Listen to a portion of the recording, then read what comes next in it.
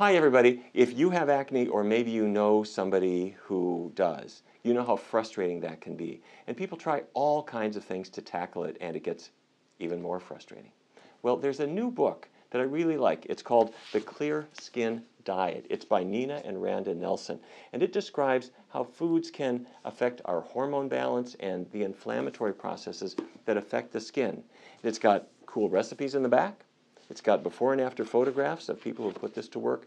And the best thing about it is, if you share this with somebody, not only are they going to be able to clear up their skin, but because the basis of it is a whole foods, plant-based diet, all of the side effects are good ones. Lower body weight, lower cholesterol, saving the earth, saving the animals, it all goes together. So that's the Clear Skin Diet.